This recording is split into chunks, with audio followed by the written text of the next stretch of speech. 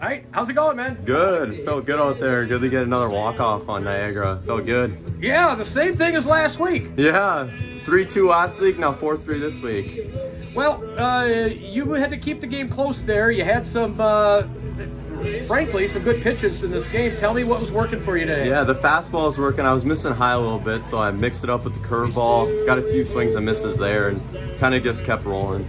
Well, and you wanted to keep your pitch count down as long as you could, right? Yeah, just keep it as much as I can low.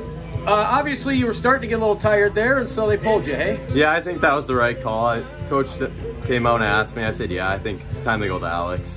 And Alex did his job, didn't he? Yeah, he did. So, some calls not going your way today. You know, some, plays on the bases that maybe didn't go your way.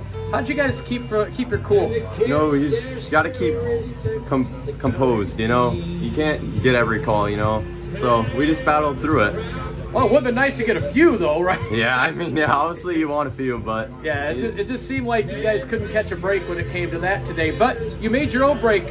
Nice job of hitting. What was Jesse doing today that kept you guys off balance? He had a nice little spinner that was working, and he was throwing a changeup. Kind of kept even me off balance. I know I went up there 1-2 that first count, but it worked out.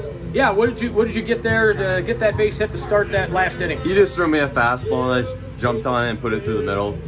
All right, Carson, give your shout-outs. Shout out to my mom and dad and my grandparents. All right, congratulations on the win. Thank you.